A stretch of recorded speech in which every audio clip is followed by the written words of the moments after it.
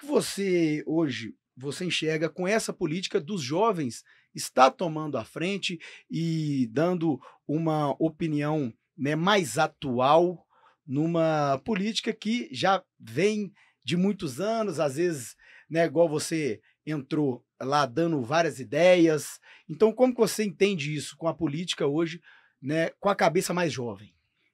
Eu acho essencial, tá, ô Ricardo? Eu acho que a política, ela precisa de renovação. Ela sempre precisa. Isso seja nos nossos negócios enquanto empresa, se a gente não tiver atualizado ali ao que vem de novo no mercado, a gente se perde. Política é da mesma forma, sabe? É normal que quando a gente é mais novo, agora eu já tenho maturidade, estou muito bem emocionalmente, assim, estou no meu melhor momento nesse sentido. Mas as pessoas desacreditam. Quando eu estava no clube, todo mundo dizia que não era possível. E, na verdade, assim, a gente precisa acreditar, precisa renovar, sabe? Eu falo que a política, ela é uma missão, ela não é uma profissão. Ela é uma missão de impactar vidas e se colocar no outro, sabe? É impossível você falar em uma gestão pública que qualquer prefeito que seja, ele transite em todas as áreas do município. Isso é impossível. O que ele precisa ter é sensibilidade de se colocar no lugar do outro.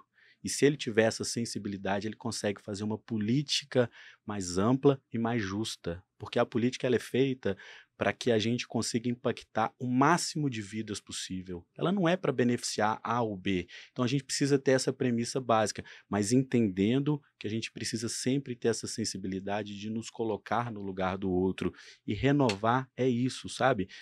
As pessoas às vezes elas têm muita dificuldade de entender que ela já deu a sua contribuição, que essa contribuição foi importante para essa sociedade e que chegou a hora de dar oportunidade para outro. E é isso que funciona. Às vezes as pessoas querem se manter a qualquer custo no poder, e é aí que começa o erro, sabe?